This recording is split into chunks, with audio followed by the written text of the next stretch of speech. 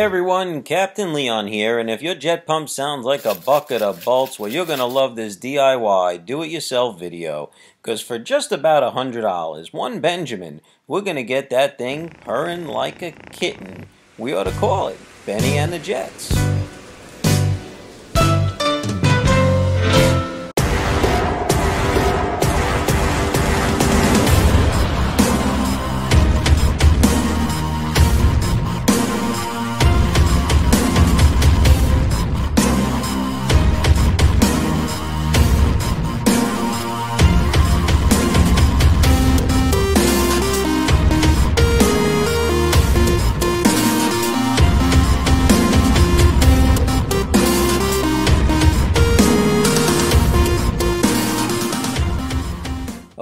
Okay, people, listen up. Listen up. No, not to me. I'm just a Yamaha peeping YouTuber.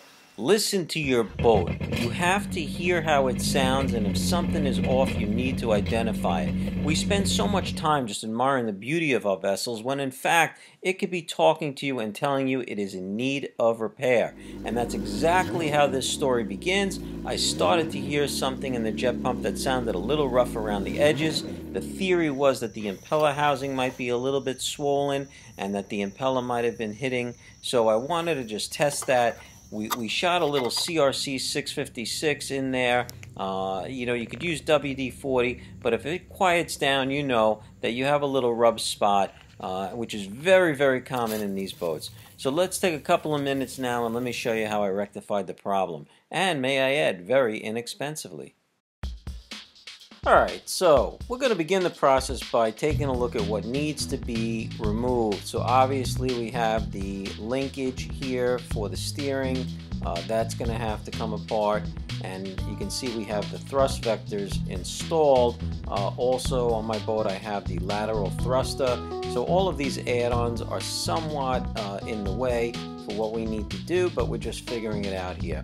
The jet pump is basically just held on by 4 bolts, right? So there's 2 on the top and 2 underneath, and I'm going to do the best I can to take apart as little as possible. So we're going to start off by removing the linkage for the steering. Okay, it's a bolt and a nut. It's pretty simple stuff, and we're just going to go ahead and get that off. Just pay particular attention. There are these little vinyl washers that fit in around the bolt here, and what that's going to do is ensure that you have pretty smooth steering. When you do reassemble this unit, please make sure you get those vinyl washers back in. I mean, look, you wouldn't want to lose steering, would you? That could cause a problem. Yeah. Alright, so our next step is to disconnect our directional control cable. That's the cable that pushes our bucket up and down to give us the forward, neutral, and reverse thrust. I've seen many people disconnect all the bolts around this cable. There's absolutely no need. This cable just has a spring-loaded collar that all you have to do is slide back. Once you do that, the cable will pop right off the ball. It's a ball and socket assembly. I demonstrate this in one of my other videos on how to obtain absolute neutral. And once we get that cable disconnected and the bolts loosened on either side of the bucket with the thrust vectors, that whole assembly will come off, leaving us just the nozzle that rotates back and forth. And now we can get out the 4 main bolts that hold the jet pump in place. The top 2 ones are easy enough, they're not terribly tight.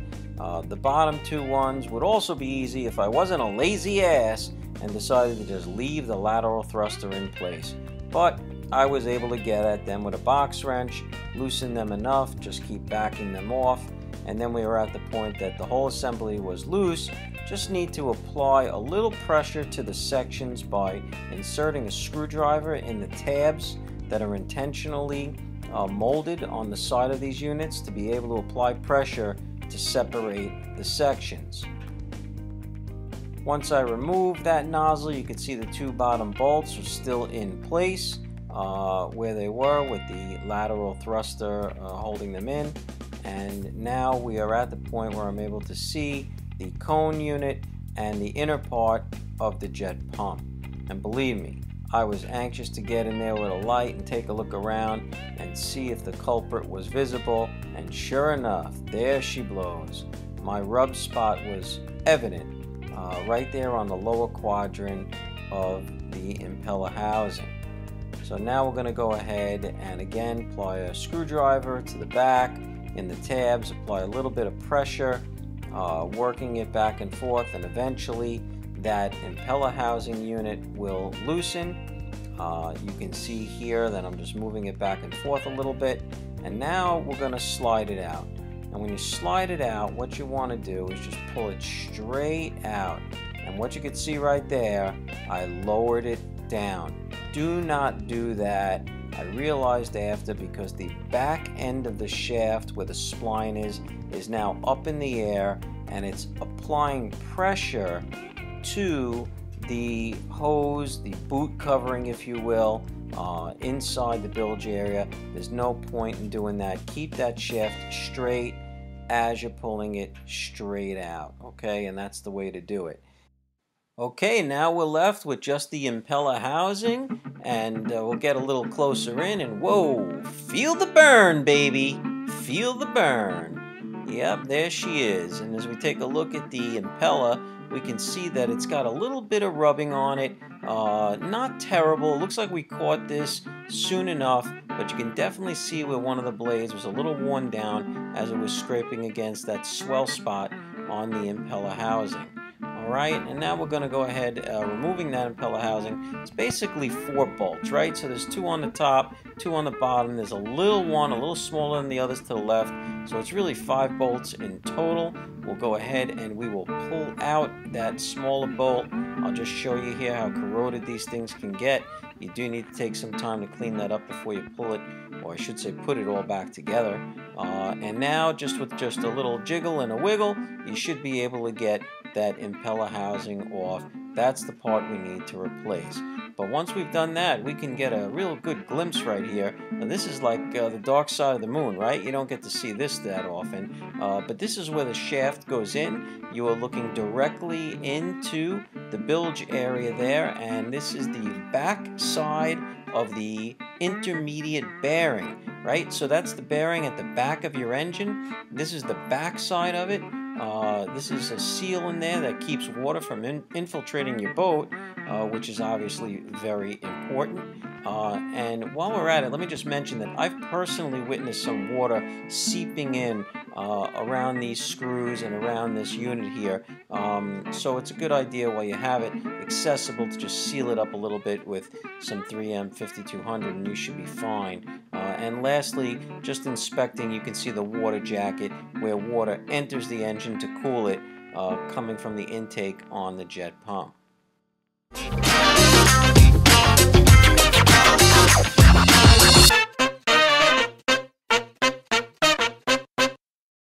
Okay, welcome to the workbench, and as you can see where my finger is pointing, we have a little glitch we have to overcome. This metal sleeve that my finger is pointing to is basically like a guide sleeve, and there's 2 of them, one on either side of the impeller housing. One just pulled right out, but this other one was frozen in there good, and the only way for me to get it out, because you do need to reuse it on the new unit, is to hacksaw it, right? So the impeller housing is made of aluminum. It was very easy cutting through it. You can see I put 2 notches in it and then just tapped it, and then that chunk of the impeller housing came right off, exposing that metal sleeve. I was able to then just tap it right out. It was just frozen in there. I cleaned it up a little bit and we were able to reuse it on the new impeller housing.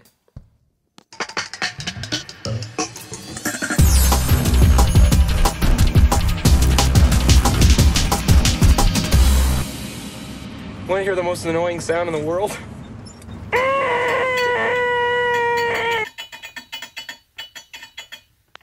Okay, people, there you have it. What a horrible noise it is. Now, the question is, why is it doing it, okay? Well, first let's start with the clearance and how tight these tolerances are. According to the shop manual, it's only 0.35 to 0.45 millimeters is the impeller to housing clearance. Just to give you an idea, that is the thickness of 4 sheets of paper. So what happens over time, is the metals that make up this impeller housing separate a little bit from one another. You see, it's an aluminum housing with a stainless steel insert pressed into it. Now here you can see the stainless steel. It's that thin little ring pressed to the inside. And because they are dissimilar metals, they're going to react differently to temperatures and tolerances over years. Well, apparently a little moisture got in there and caused the stainless steel to just swell up, and that's all it takes, just enough for the impeller to start hitting. So what's the solution, right? How do we get around this? Well, if we look on an aftermarket level, there is the Solus, right? So this is a replacement impeller housing made of 100% stainless steel. This won't happen. You won't have a swell factor. But what I didn't like about it is, well, first of all, it was twice the price. And second of all, if you take a look at where the bolts mount to it, it's these external nuts that drop into these slots. And I could just see that the more you tighten it, you're starting to pull that flange in. I wasn't crazy about it. I opted to go with the OEM Yamaha replacement part. First of all, I like the way that the bolts go in. It's a tapped hole and it's all encased, protecting it. It worked well for the last 6-7 years, so why not? Alright, let's get these parts cleaned up as best as we can, and let me take a moment to say please subscribe to my channel if you appreciate this content. If it's helpful to you, please support me. Hit the like button and hit the notification bell to be alerted of new videos. Alright, let's get this put all back together. But first, a moment from our sponsor. The most amazing kitchen appliance is here! It chops, it dices, it slices. Cucumbers, fruits, vegetables, lettuce, ice, you name it, it does it. And with the controllable nozzle, you can shoot your chopped products in any direction you like. It's the Jetsta by Runco.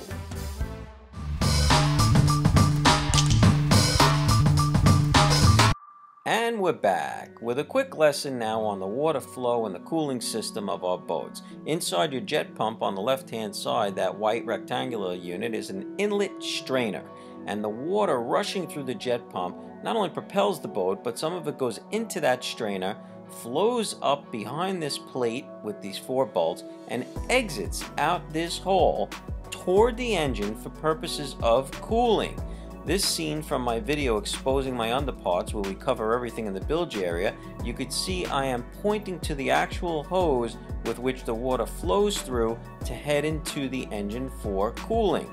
Now, most importantly is periodically you want to remove these 4 bolts and this plate on the side of the jet pump to inspect your strainer.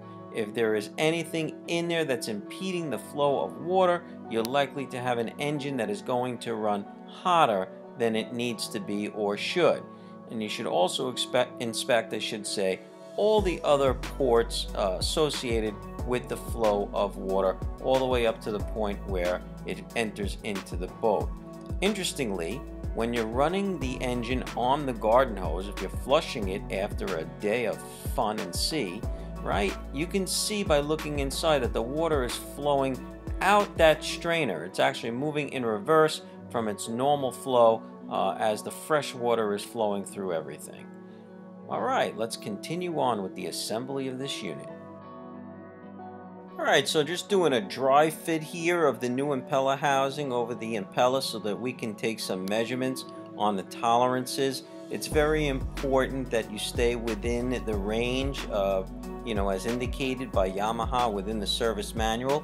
That 0.35 to 0.45 range. If there's too much of a gap between the impeller blades and the impeller housing, you could end up with some cavitation. You want to get maximum thrust. And as you can see, we're there. Any closer this thing's going to be hitting. So I think we're in good shape.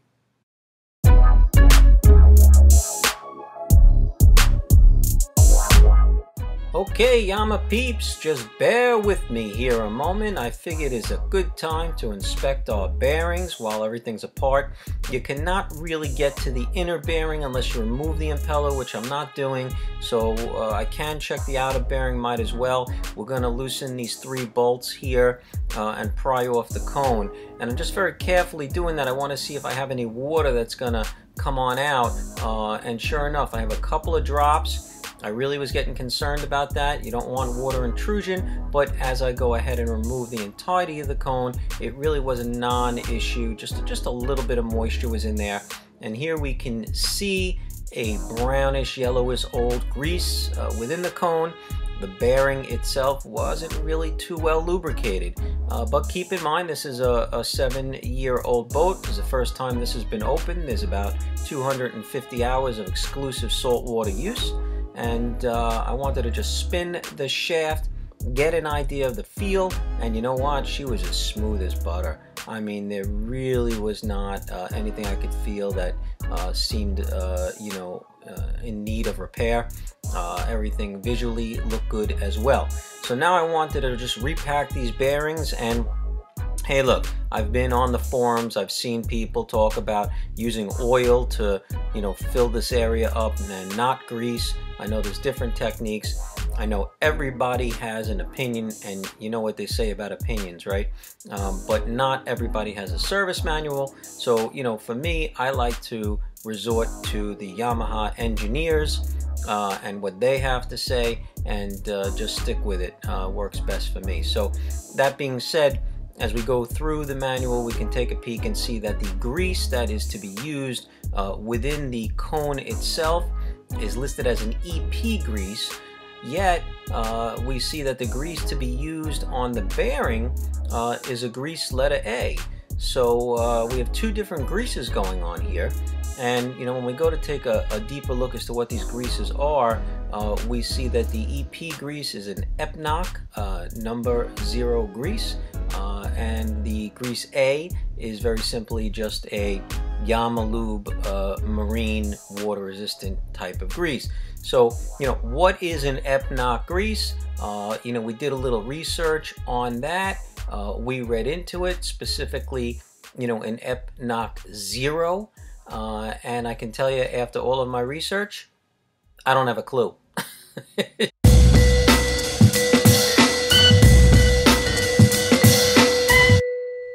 Well, call me crazy.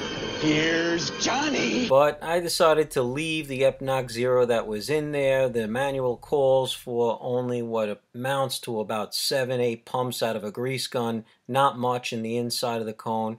As far as the actual bearing itself, I just stuck with my Lubrimatic trailer wheel bearing grease that I also use on the intermediate bearing. I know, someone's going to tell me I screwed up here, but look, I'll give it a whirl. What can go wrong? Alrighty, and one last step before we head to assembly, and that is to grease the spline end of the drive shaft. Referring to the manual, we see that it's grease letter M.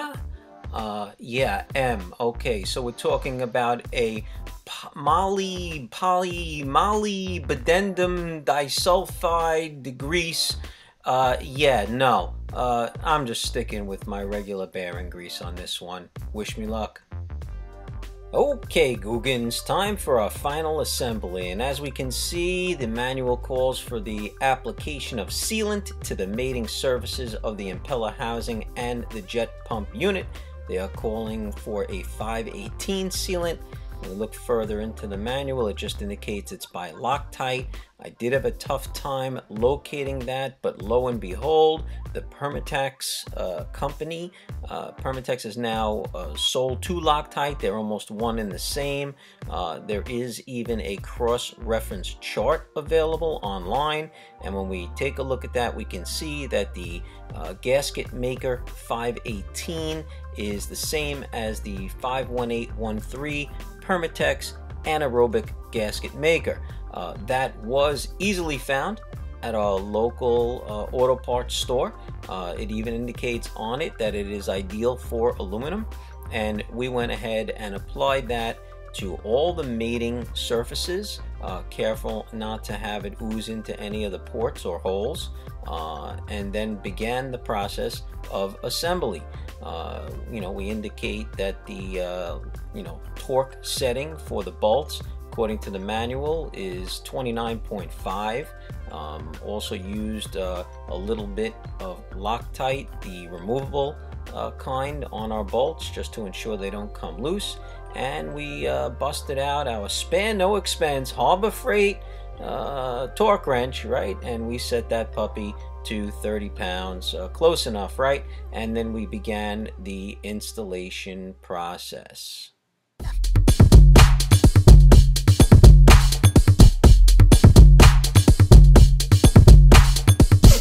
Quick last tip here, if you're having a hard time getting the spline to line up, just reach in through the clean out port and turn that shaft a little bit and give it a pull, and that ought to do it for you.